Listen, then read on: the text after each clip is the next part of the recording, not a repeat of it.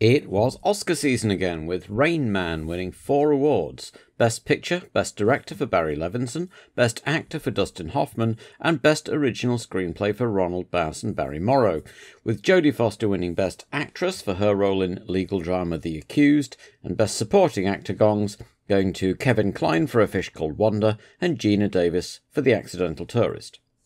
Winning the award for Best Animated Short was Tin Toy, directed by John Lasseter, a former Disney animator who was working for the computer graphics division of Lucasfilm, called Pixar. The company's core product, an advanced but expensive graphic machine named the Pixar Image Computer, wasn't selling well, and Lasseter's team were making animations to demonstrate its capabilities. With the animation department under threat of closure to save money, Tin Toy was a timely success, winning an Academy Award which brought Lasseter and Pixar to the attention of his former employers, Disney, who thought that maybe a full-length movie about moving toys might now be viable. At what became known as the Polish Round Table Talks, the ruling Communist Party, led by General Jaruzelski, ended with an agreement to restore the controversial trade union Solidarity's legal status and to hold elections in June.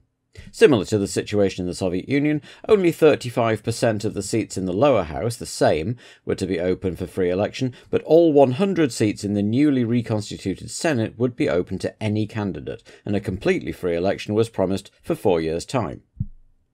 The semi-finals of the English FA Cup took place in April. The Cup semis are traditionally played at a neutral ground, so fans of Everton and Norwich headed for Villa Park in Birmingham to watch a 1-0 win for Everton, while Liverpool and Nottingham Forest played at Hillsborough, the home ground of Sheffield Wednesday. In images that have become notorious, overcrowding developed among the Liverpool fans in the stands, but between security efforts focused on the possibility of hooliganism and the tall fences erected to keep fans off the pitch, the fans were pushed against the barriers and began to be crushed, while police and stewards, with the game having just kicked off, tried to confine what they saw as crowd trouble. In the end, 96 fans died in what became known as the Hillsborough Disaster, a number which became 97 in 2021, when fan Andrew Devine died of the irreversible brain damage he received that day. South Yorkshire Police spent the next few days leaking stories to the press about the drunken behaviour of Liverpool fans, as most famously published in tabloid paper The Sun, which is why you can't buy it in Liverpool very easily these days. But the subsequent Taylor report into the catastrophe found that in fact the main cause was incompetent or non-existent crowd control by the police. The initial coroner's inquest recorded accidental death, and a campaign for Justice for the 96 to get the verdicts reassessed continued until 2016, when it was revised to unlawful killing. The F1 crews meanwhile headed to Italy for the first European race of the season, the San Marino Grand Prix at Imola. McLaren had been there early, testing for a full 8 days before the race weekend, numerous configurations of car and engine, determined to do better than they had in Brazil. Ferrari, whose home fans would be expecting great things after Mansell's win in Rio, were being publicly cautious, saying their car and its cutting-edge gearbox still weren't quite right. McLaren weren't the only ones working feverishly after Brazil. Going down the entry list, Tyrrell had a new 018 chassis for Michele Alboreto, with Palmer still using last year's 017. Williams had bigger brakes and a new rear wing, and Renault had been doing some reliability work on the engine. Arrows had modified the fuel tank on Cheever's car to enable him to fit in it better. March still had their old car, the 881, but now it sported a green airbox for new sponsors BP. Minardi had also been testing at Imola and made some improvements, while their new car was still not quite ready. The LaRousse team, the team had quietly dropped Calmels from their name, had 2 of their new chassis, the Lola LC89, ready for their 2 drivers, though a falling out with Magnetti Marelli meant that they'd be using untried new Bosch spark plugs. And Gabriele Tarquini would officially join the AGS team to bring them up to a 2-car entry. Tarquini's arrival meant that the entry list for this race was a whopping 39, the highest in Grand Prix history. Tarquini, taking over Streff's AGS, didn't need to pre-qualify, so again, 13 cars went out early on Friday, but this time with just 4 places up for grabs. Just as in Brazil, the Brabhams were quickest again, Modena first this time, with Caffi nearly 2 seconds off Stefano's time and Larini 4th. The Onyx cars had improved immensely in the intervening month, with Gasho 5th and just missing out, beating his teammate Johansson, with the Germans Schneider and Weidler bringing up the rear, the latter having tried all 3 available chassis during the session. McLaren's extensive testing had paid off, and normal service was resumed as the pair dominated qualifying, Senna taking his 31st career pole 2/10 ahead of Prost, with Mansell abreast of the rest but trailing in their wake 1.6 seconds off pole. Patrese continued Williams' renaissance in 4th, splitting the two Ferraris, with Boots in 6th, so once again it was McLaren, Ferrari and Williams taking up the top 6. Nannini and Piquet were next, but row 5 was a real turn-up for the books as Caffey's Dallara was 9th alongside young Guyar's Ligier, which had been fastest through the speed traps. Martini was an equally impressive 11th in the ageing Minardi, ahead of Warwick and Capelli. Tarquini was 18th in his AGS debut. Cheever could still only manage 21st, but beat a disappointed Brundle and Herbert, the latter having had to use the spare Brabham and then gone off. Nakajima was even worse off, 24th, after having to have his engine changed. Palmer and Dalmas brought up the rear, with Alboreto missing out by just 0.07 seconds after a raft of new car teething troubles. He was joined in DNQ land by his former Ferrari teammate, briefly, Arnoux, and Dana and Marino. And so those 26 lined up on a sunny day near Bologna for the race on Sunday afternoon, with Jonathan Palmer now in the new Tyrrell, but not really expecting much more than a test session from the untried car, literally just off the production line. Dalmas peeled in at the end of the parade lap with faulty spark plugs. And the rest tore away when the green light went, with Senna keeping ahead of Prost, who had quickly got Mansell hustling him as they streamed round into Tosa, and Patrese was hanging on to 4th despite Berger's attentions. By the end of lap 1, Senna was already pulling away from Prost, who was in turn leaving Mansell behind to the attentions of Patrese. The Italian seemed revitalised by the performance of the new Williams Renault and was all over his former teammate looking for a way past, while Boutsen sat behind Berger, likewise hoping for an opportunity. The Lola Lamborghinis had been dropping oil all weekend, and on lap 2, Capelli spun on it out of 7th, by which time both Lolas had already retired with ignition problems, and then at the start of lap 4, Berger speared off at Tamburello, going straight into the wall at some 170 miles an hour, careening along it, shedding parts, and then coming to rest. And then the Ferrari caught fire. The Italian marshals, Wikipedia gives their names as Bruno Mignati, Paolo Verdi and Gabriele Violi, had the fire out as quickly as humanly possible, but Berger had still been alight for nearly 30 seconds by the time he was extinguished. The red flags came out and the race was stopped, while Gerhardt was extracted from his cockpit and airlifted off to Bologna Hospital, reportedly conscious and talking to the medical team. The relieved but shaken remainder reassembled on the grid for the race to continue, as everyone tried to work out what had happened to the Ferrari. None more so than the Ferrari team themselves, of course, particularly Nigel Mansell, who was making a decision about whether to get back in his identical car for another start. Bernie Eccleston advised him not to, but depending on who you believe, either Nigel was made of sterner stuff, or his new team put pressure on him not to disappoint the fans. Either way, he got back in for another go. Thierry Boutsen had picked up a puncture on the same lap as Berger's accident, possibly from some debris, and the Williams team were just about to start replacing the offending tyre on the grid when starter Ronald Brunscherider insisted that they couldn't work on the car on the grid and they'd have to push it to the pit lane. After some argument from the team, they duly did so, and Boutsen would have to start from the pit lane and make his way up from the back. The Scuderia Italia team were in a similar position, with Caffey having tangled with Guyard and got a puncture of his own, and like Williams, the unhappy team pushed Alex back to the pits for a change.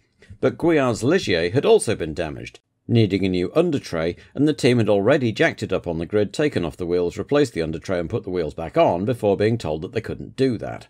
Arguments were still ongoing when the second parade lap began, and the race would be decided on aggregate times. This time, it was Prost who got the drop on Senna, chased by Patrese, Nannini and Mansell. As they came round Villeneuve, Senna pulled out and outbraked Prost into Tosa, regaining the lead, and with a 3-second advantage over Prost on aggregate timings. As before, the two McLarens were rapidly pulling away, this time from Patrese, with Nannini and Mansell hot on his heels. Piquet was 6th but had Warwick close behind, and on lap 7, the third lap of the restarted race, Mansell took Nannini at Tosa and managed to make it stick despite a fight back from the Italian. Just then, Guyard was black flagged for having been worked on the grid, to the aggrieved protests of Guy Ligier, while Martini's good qualifying was all for naught as his gearbox gave out. Mansell was now tucked right up behind Patrese, and although Piquet and Warwick were still 6th and 7th, Larini was going great guns in the Isella up to 8th ahead of De Cesaris and Cheever, who were in turn being caught by Johnny Herbert, on a charge after starting back in 23rd on the original grid and 18th at the second. All these were positions on the road, of course, rather than on aggregate, but the fans at the track certainly appreciated it. Another driver on the move was Jonathan Palmer, who had had problems with the Tyrrell during the first race, but after some setup tweaks, he was now enjoying it and charging up the field. Mansell was already third on aggregate, but wanted to get past Patrese on the track too, and the fans were roaring him on to pass their own countryman Patrese. His new teammate, Boutsen, was driving like a man possessed and now overtook Herbert, his superior Renault power telling as they blasted round Tamburello. Indeed, Patrese was able to stay ahead of Mansell too. The Williams was running more wing and Mansell could close up on the infield sections, but Ricciardo was staying ahead on the straights without too much drama. 19 seconds up the road, Prost had set a series of fastest laps, breaking the lap record on lap 13, and was still firmly in the wheel tracks of his teammate, but would need to get past Senna and then pull out a lead of 4 seconds or so if he wanted to take the win. He was certainly going to give it a go, arriving right on Senna's gearbox on lap 16. So there were now two-way scraps at the front between Senna and Prost and between Patrese and Mansell. Down the order there was a fine 4-way battle going on led by Caffey, followed by Modena, Palmer and Brundle, when the lead Brabham's brakes seized and pitched Modena into the wall, fortunately only hitting it a glancing blow and ending up harmlessly in a sand trap, shaken but otherwise fine. A couple of laps later, Patrese suddenly slowed, allowing Mansell to surge past, and once again poor Ricciardo's retirement in front of a home crowd was greeted by cheers, as a Ferrari was the beneficiary. At least unlike back in 1983 when he'd lost the win to Tambay, the fans at the track clapped him back to the pits. They weren't in a generous mood for long though, because Mansell only lasted another couple of laps before his semi-automatic gearbox gave out and he rolled to a stop. All of which meant that Senna and Prost now led third place Nannini by about 45 seconds on aggregate, with Piquet 4th, Warwick 5th and Boutsen now up to 6th. Larini was still well up in 8th between Cheever and Herbert, the last unlapped driver. The leaders were coming through traffic, and as usual Senna was more incisive, allowing him to pull away a little and get a bit of a breather, but Prost was still lapping quickly, breaking the lap record again on the way. Nelson Piquet dropped out of 4th with a Judd engine failure at about half distance, just as Senna lapped Herbert, who celebrated shortly afterwards by spinning at the Tosa Bend. Stuck on the track, he was pushed by the marshals, did a spin turn, got stuck again, and finally got moving in 14th place, but had to come in to have his car checked over. By this time, Senna had got well ahead of Prost in the traffic and Alain had it to do all over again. So, it was Senna, Prost, Nannini, Boutsen, Warwick and Cheever, with Larini 9th and Palmer 8th as the director let us ride with Cheever a while in the absence of much actually happening on track. Most of the front-running cars were actually mounting cameras in 1989 with a small amount of equivalent ballast on those without. Prost made a meal of lapping a flying Boutsen on about 2/3 distance, and by the time he did so, he was some 10 seconds behind Senna on the road, and it seemed like it was all over as a contest. At the front, at least, a charging Palmer had taken 6th off Cheever on the road, and the American was having his usual minor mechanical gremlins, and dropped behind Tarquini and Caffey, with Larini now also sizing him up. Unbeknownst to the viewers, the reason Prost had dropped back off Senna was actually intermittent brake problems, and on lap 43 they pitched him off the track at the last chicane. He regained the track without too much trouble, but if there was any doubt about the result of the race, that probably settled it. De Cesaris punted Sala into the gravel at about the same time as Palmer made it up into the points on aggregate as well as the road, but only by a couple of seconds from Caffey, who was chasing hard, keen to get his own first point on the board. Brundle retired with no fuel pressure just 4 laps from the end, and Larini's great drive was ended with a broken wheel hub just a couple of laps short of the checkered flag. But there were no troubles for the McLarens, as Senna swept home to take an emphatic win some 40 seconds ahead of his teammate, with Nannini 3rd, Boutsen 4th, Warwick 5th and Palmer 6th.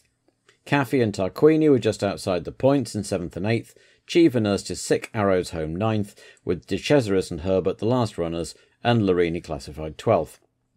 On the podium there appeared to be some tension between Senna and Prost, who held up his hand in a no-thanks gesture when Senna started spraying champagne at him before walking off face like thunder, refusing to talk to anyone. And the drama wasn't over yet, because Ligier had appealed their disqualification on the grounds that Caffey and Boutsen had been allowed to race, so they were disqualified, lifting Tarquini up to 6th and his first career point. But not for long. The two were reinstated on appeal before the next race in Monaco, and Gabriele didn't have long to enjoy his good fortune. So, with the F1 world wondering what had gone on between Senna and Prost, and glad to hear that Berger had sustained some light burns, but nothing too serious, attention turned to the upcoming Monaco Grand Prix in 2 weeks' time. Imola had been a 1988-style McLaren demonstration, but many pundits were hoping that the cracks that seemed to be showing in the Senna-Prost relationship might make for some interesting fireworks along the way.